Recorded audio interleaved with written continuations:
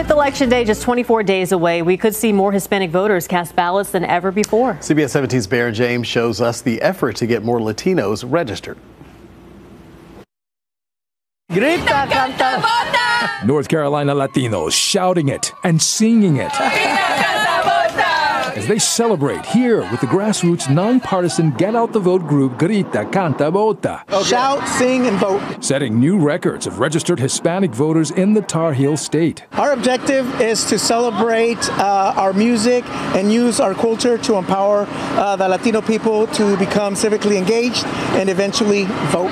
The latest numbers from the State Board of Elections show 4% of North Carolina registered voters check the form's Hispanic box, a total of more than 300,000. That's a giant jump of 300% since 2004, of more Hispanic voters registered now than ever before to impact local and state elections, and this year help pick the next president of the United States. You just registered. Yes, correct. Yeah, tell me, how does it feel?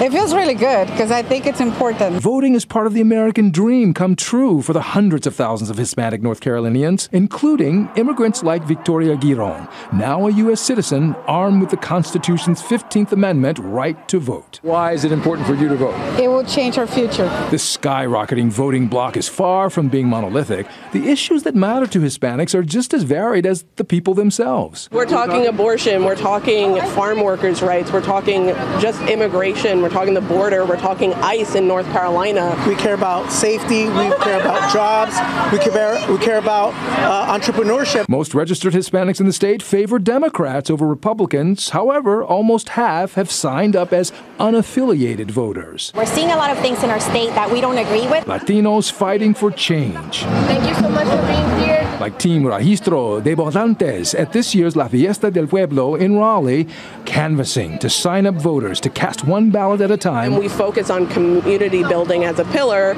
on top of electoral engagement. They know that the road to more Hispanic voter victories is often paved with potholes and roadblocks of one challenge after another, including language barriers and acceptable ID to register and to vote. We have voter intimidation all across the state.